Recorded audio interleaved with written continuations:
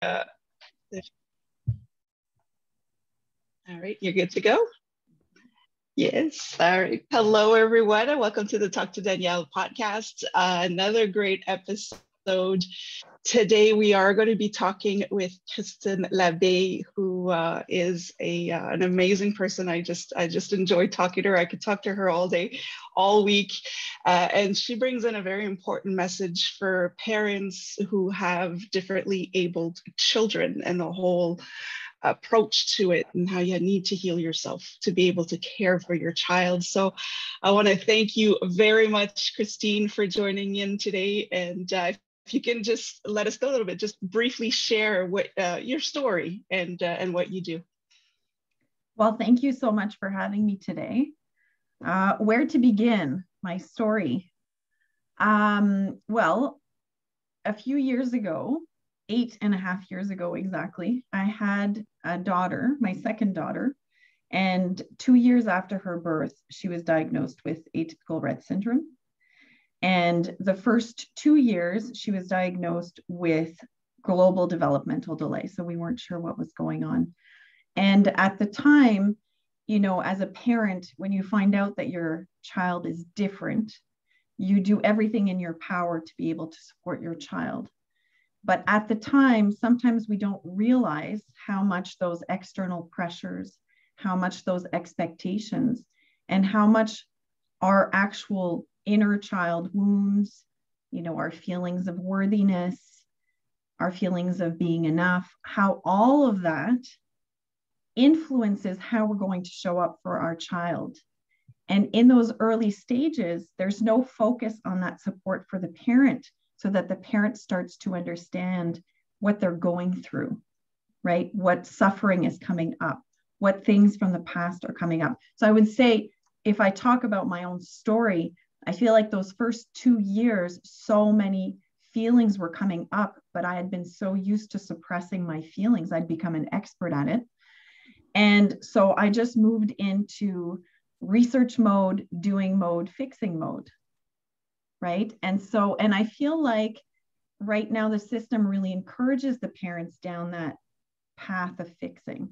So there was a lot of research, a lot of exploring modalities, bringing my daughter all over the place, whether it was throughout the US or in Canada, and continuously supporting her until I eventually realized, wait a minute, I need to work on myself. This isn't just about fixing her, because in truth, there's nothing wrong with her. She's already whole. She was whole the moment she was born. And that kind of shifted my focus a little bit and led me down this path of inner healing, also led me down a new career path where now I support differently abled children and their families. And I think I'll leave it here because otherwise I could probably talk for days. Yes. And I think that's what happens when we get started on this, because there is so much, and you've touched on something very important here that I think for any parent, the minute our child is born, we just go into let's do this mode. You know, we just want our child to have the best life possible. And when you have a differently abled child, that pressure seems to be even heavier, because now you're worried about what people are going to think, how your child is going to be judged, how you're going to be judged, and you're getting advice from people that are not living that reality. So it is overwhelming, and you can get into that research mode and forget to actually enjoy your time with your child as well. So you touched on the healing part as well, where your past traumas kind of resurface. So what would you say? Would you have a pivotal moment where you said, okay, no, you mentioned, okay, I need to focus on my child and she's just perfect the way she is. How did that work out for you? Like, how did it start to alleviate that heaviness in your life? I think once I started the healing process, I realized that my intentions behind my support for my daughter had to change. And I realized that authentic connection came first. So rather than looking at the shell and trying to fix the shell of the child, instead focusing on that authentic connection between myself and my child, truly seeing her, tapping into her essence, knowing what her gifts are, feeling what her gifts are, you know, having that ability to observe all of those beautiful things that are innate, that are already present, right? To be able to get to a space to connect authentically with your child, to get a sense of their essence. You have to do that work on yourself. You have to come to a space where you become more connected to yourself, to your inner compass, to your own truth. You begin to see yourself. You begin to see your strengths, your gifts. You start celebrating your own uniqueness. You know, those are the moments where it starts to really shift how you view your own child. And I think that was a pivotal moment for me in terms of how I was going to support Gabby going forward, because Gabby, my daughter with atypical Rett syndrome, is just different. She is different. She's not moldable. It's not going to happen, right? And so why would I try and mold her into something that she isn't?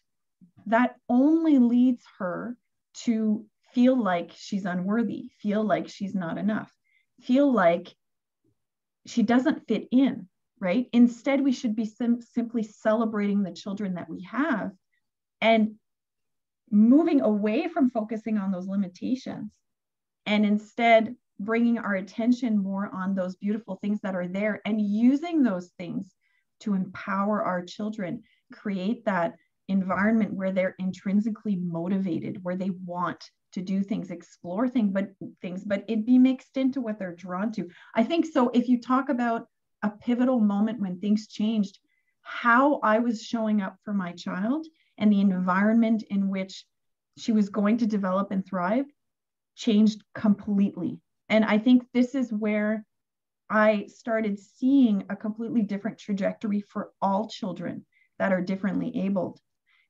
Because the way that we're doing it now, it simply isn't working, right? We're diminishing their internal world to help them fit in on the external. But in truth, what's going to bring them to that joy and fulfillment, which really is our goal, right? We want our kids to be happy, right? It's by nourishing that inner world that then creates that belief, that motivation, that desire, you know, that understanding of what am I here to share with life, right? And that leads to joy and fulfillment. Yeah, I think I love that. And you touched on it again, is we focus so much on trying to get this child to fit into the norm so that everybody's comfortable, but it really should be the other way around. And it does need to change, but it's hard to get that support or to get that, how can I say, that reassurance that it's okay to not follow the norm and it's okay to not fit into these boxes. You did mention that you kind of changed your professional path with all of this. Can you talk to us about your businesses? I know you have a couple of them, and how that kind of opened things up for you and your family as well.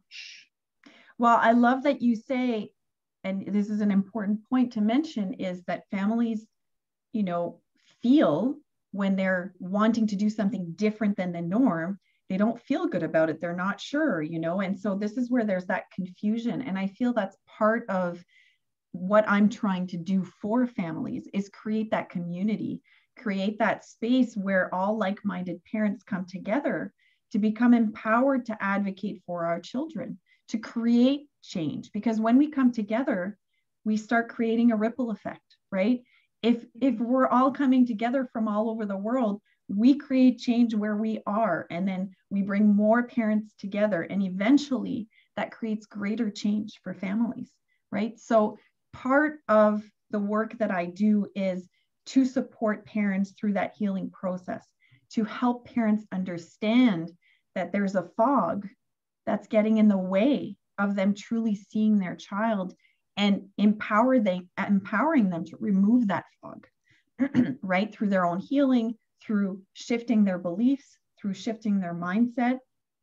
All of that. Self-care is included into that, moving into more self-love to then love our child unconditionally. So there's that aspect of supporting the parents, but then there's also this piece of working with the children. So as a neuromovement practitioner, I work directly with the children. And I find that this is a beautiful opportunity for me to show the parents what it means to mirror back to the child what we feel emanating from that child. So I will know and feel that child's essence. I will know all kinds of things about that child without really spending much time with them, simply because I can just tap into their soul self. I just connect right away. It's like this deep connection right away. And I would say, as a practitioner, working with children, authentic connection again is key, right? So it's not just the parents, also the practitioners, educators, therapists, anyone that is going to be in that child's life. That authentic connection is key to create that safe space and that optimal environment for that child to really step into that innate potential. So I would say it's a great opportunity for me to show parents what that means. And I think for parents, when they see someone outside of their world really see their child, it's the most amazing feeling, because it's almost like, oh, she sees what I see, but that I can't accept that I see because everybody else sees something different, right? And so I think that's also part of what I'm trying to do here, is help parents see the children through my work with the children. And then the third piece is working with the children, right? So working with the children to help the children see that they're magnificent and beautiful, because my energy is emanating that. I'm mirroring back to them how amazing they are, and it's genuine, right? That authentic connection makes it that they trust what they're feeling from me. So when they're with me, they feel like the most amazing human that exists in life. And that's exactly how I feel when I see them. I think they're absolutely beautiful and amazing, and I don't see limitations. All I see is all of the beautiful parts of them, right? That's right. It's just, that's how I'm programmed. I don't see the other stuff. And I feel like when we work on ourselves and we begin to move away from seeing life from a lens of lack, from a lens of, I don't have enough money, I don't have enough this, I don't have enough holidays, I don't have enough self-care, I don't have enough time for myself. When we move away from that, I don't have enough, and we move more into a space of gratitude and just appreciation of all things, that trickles into how we view people, right? So instead of being in a space of judgment, we're in that space of seeing all of those beautiful qualities that are in that person. That is also associated with self-love, right? Yeah. So all of it is interconnected. But so those are the three things that I'm really working on, is the families, the children, and really empowering the parents to advocate, because parents know deep down, they have the wisdom, they know it. They know this. They know how to show up for their kids. It's all the noise and all the wounds that fog their vision, and that fog, their actions and their intentions. Mm-hmm. And that's beautiful, because I've seen this working with families as well, where when you have that authentic connection with the child, you almost see the weight get lifted off the parents' shoulders. They're just like, oh, they can breathe. And imagine if you are a parent who's listening right now, who does have a differently abled child, imagine people actually seeing your child for who they are, because you get to see them every day. You don't have to justify, you don't have to explain yourself, you don't have to, you just be with your child, and it just changes everything. And this is what I like, the approach that you have, is when families come to you, when parents come to you, they are supported by other parents who live the same thing you do, who know your reality, because you can get advice from people who don't really understand your reality. And so it's foggy. It really is foggy. So you're thinking, well, I appreciate your help, but this isn't going to apply to me. And so this is what I like about the community that you're building. I don't know if you can add a little bit more about that, where parents are helping parents, but they're all going through the same thing. Yes, actually, the community is really wonderful in the sense that it has multiple objectives, right? A big part of it is that self-care, that self-healing. And we help parents down that path, one, by connecting with themselves through their moving body, right? So bringing in that physical self-care with the emotional self-care, with the soul care. So bringing all of those together. And we have to understand that for parents, sometimes it's difficult to start that conversation about their feelings. They don't want to feel. They want to avoid feeling at all costs. They want to numb themselves. I've been there, right? We want to suppress because it's so painful. So what we like to do in the community is we meet everyone where they are. You know, maybe they begin to build that self-awareness through the moving body. Maybe they begin by reflecting on some of the conversations that we have. Myself and another conscious parenting coach, Cindy Kaplan, are the ones who co-host this community. And so we have many conversations about the experience as parents, because we're both parents of differently abled children. And we talk about those different stages. We talk about intention. We talk about how we support our children, how we show up for them, how we heal, you know, the process of healing, how we bring that self-care into our lives. What does it mean to support our emotional well-being, right? So we talk about all that stuff, but then there's another piece that is more about educating parents.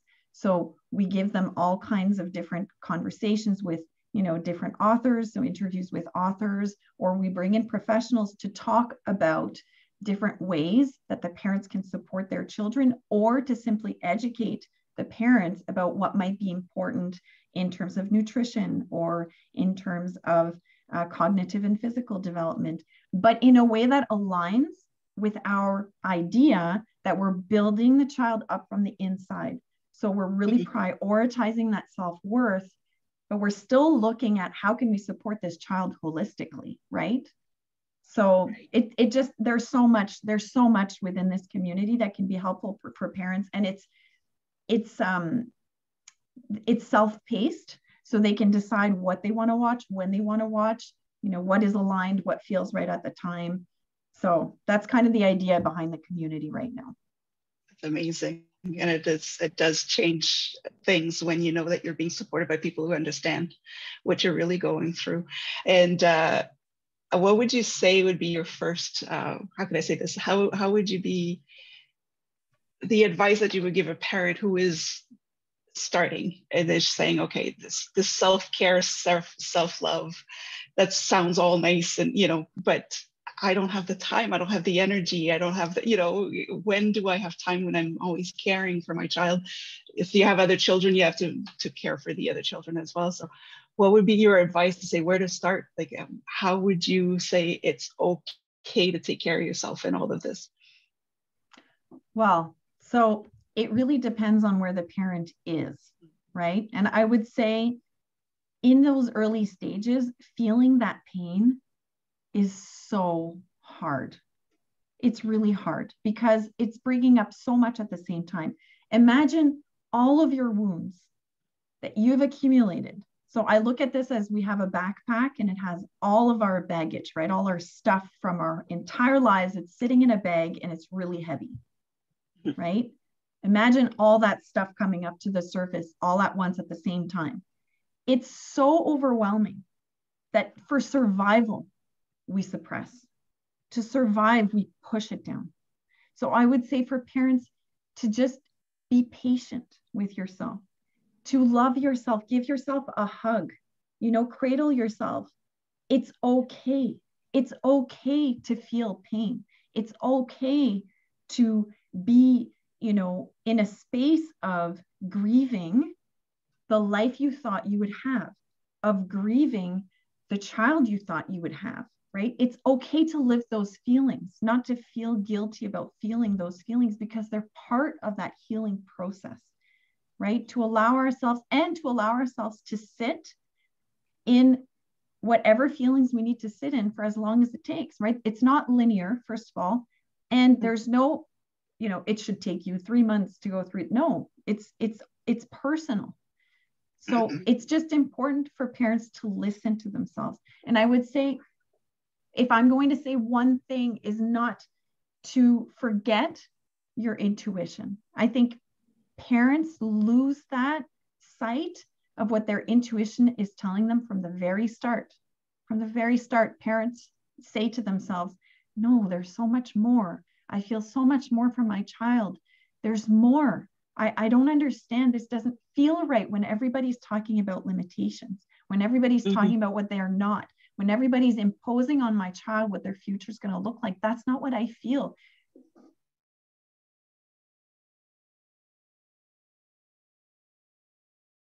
At the end of the day, we want parents to be empowered to trust that voice, to listen to it, to understand when that voice is coming from fear and when that voice is coming from love. Right? But that takes time. So I think, I mean, there's too many things I would recommend to a parent in the, it's so personal. I would literally have to speak to that particular parent and know where they are, because it's going to look different for everyone, and how they're going to start the journey is going to look different for everyone. You know, I had to go through a process of transformation through the moving body to start my healing process. It didn't start with a coach, right? It only began with that inner healing, that deeper emotional healing. That only came after I gained more self-awareness through the moving body, becoming a neuromovement practitioner, right? So for everyone is going to be different.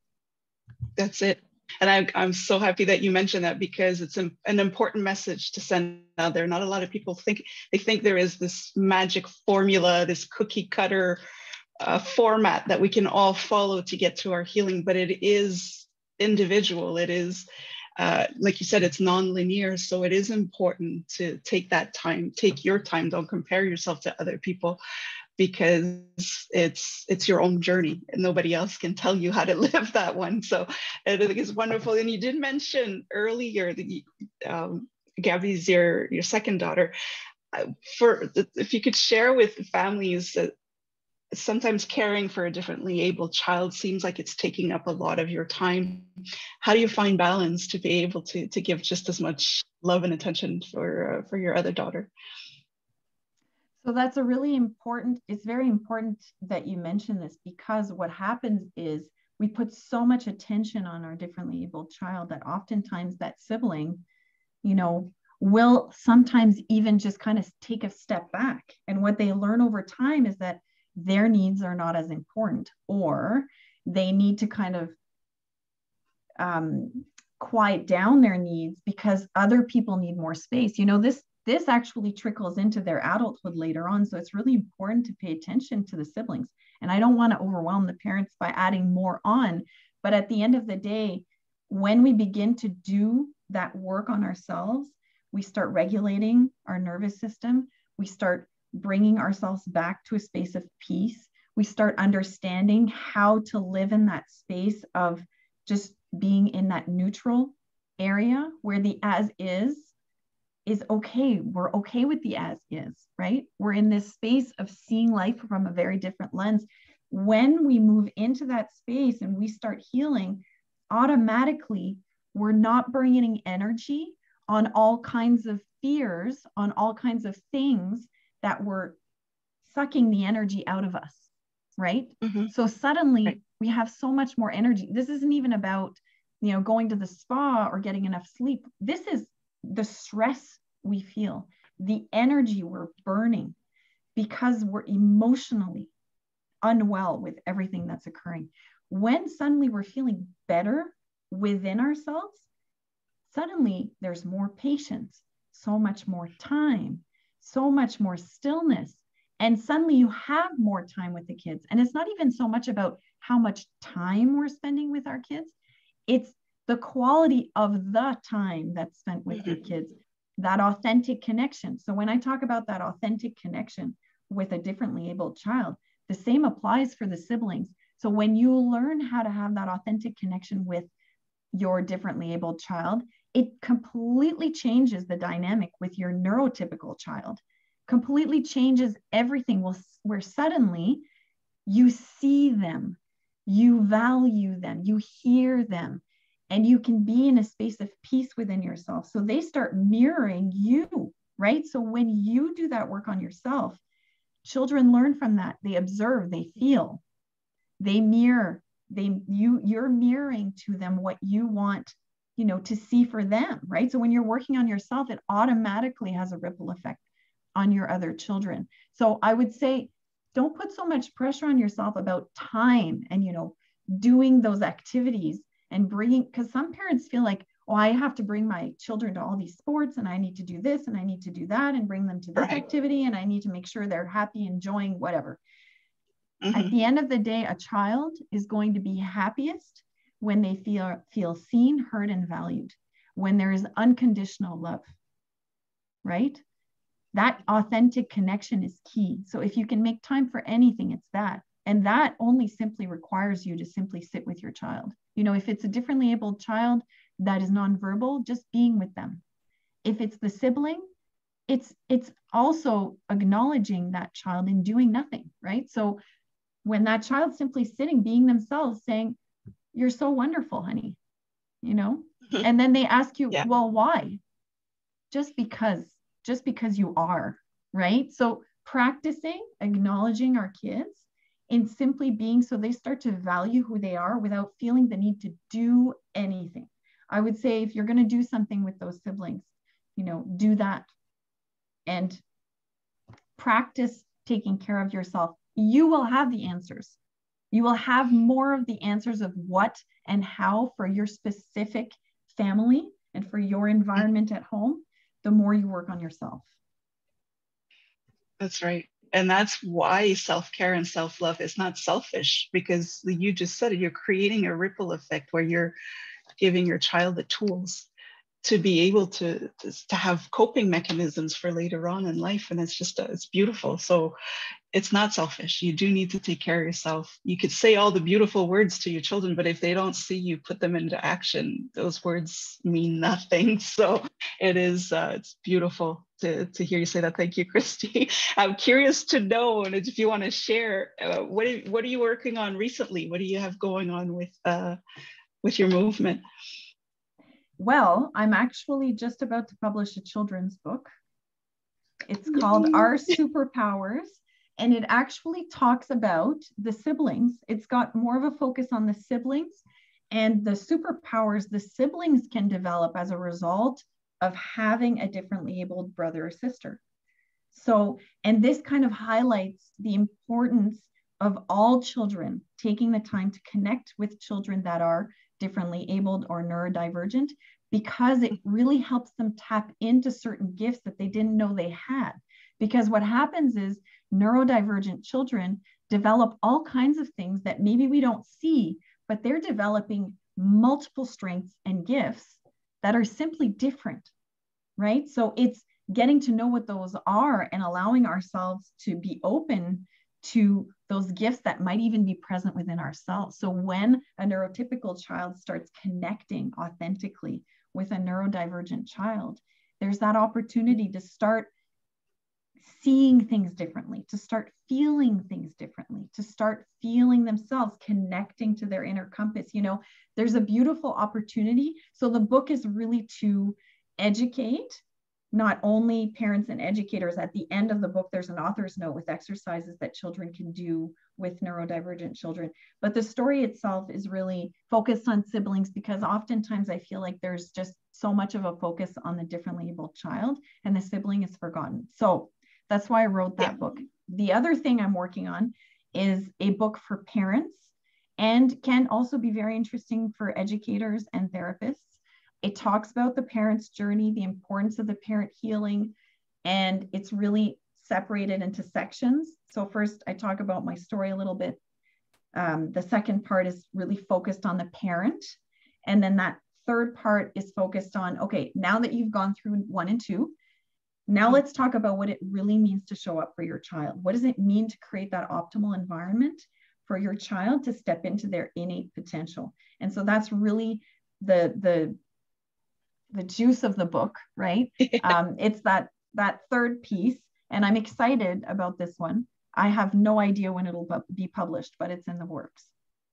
Oh, that's amazing. And I like that too, because we do all that work on ourselves and we're doing everything. And then it's like, okay, that's nice. I'm healing. I can feel it. But now what? How do I transfer that over? So we need books like this. And I love the books for the sibling as well, because parents can actually see the beauty in connecting and on so many different levels. So I think that's wonderful. I'm excited. I can't wait. I can't wait to see those books come out. Now, before I close it off, I always ask a question that everybody that I interview. And I came from a little girl that interviewed me about 3 years back. And my question is, what do you want to be when you grow up? Well, I could answer this in two ways, but at the end of the day, I already am whole. So I don't need to be anything other than what I already am. I think I'm not even going to answer it the other way, because I think this is a better way to answer this question right now, that we are already our innate potential. It's already within us. So we already are. I don't need to be more than what I am. It's simply a matter of being able to tap in to what's always been there. That's right. I like that. We are already who we are meant to be. I think that's wonderful. It's a great question, a great answer. Thank you. And how can people reach you, or if they want to follow your work? We will add that to the comments everywhere that this podcast is streaming. If they want to get more information on your services and the community, and when your book comes out, where can they reach you? So they can visit, I have two websites. One is the evolvemovement.ca, where they will find various practitioners. It speaks more of our holistic approach, our team, and we have our community. So there's also the community link to be able to join the community if parents are interested in stepping onto that journey. And we're about to launch some courses for parents. So individual courses, bringing in professionals, those are separate from the community. If parents want to come in and learn more, educate themselves, heal, whatever it may be, we're going to have a large variety, so they can access all of this through evolvemovement.ca. And they can also visit mychristinelabbe.com, which that website will have all of the information needed about any books being published, any speaking events, any types of courses, and so forth. No, that's amazing. And of course, I know you're on social media as well, so you could always look for Christine there. Absolutely. I forgot that part. The conscious practitioner. That's right. Oh, it's kind of a given now. Yeah, everybody's on social media, so you can definitely look at. I want to thank you so much, Christine, for taking this time to talk to us and give us, I would say even an introduction, because not a lot of people are talking about this, the realities that parents face, and that, there is no secret formula. You just have to go with your flow, and it's important to get that support when you need it, that you're not alone going through this. So I want to thank you. I always love the message that you share. And for anybody who are watching, like I said, we'll put all of Christine's coordinates on, so you can always contact her.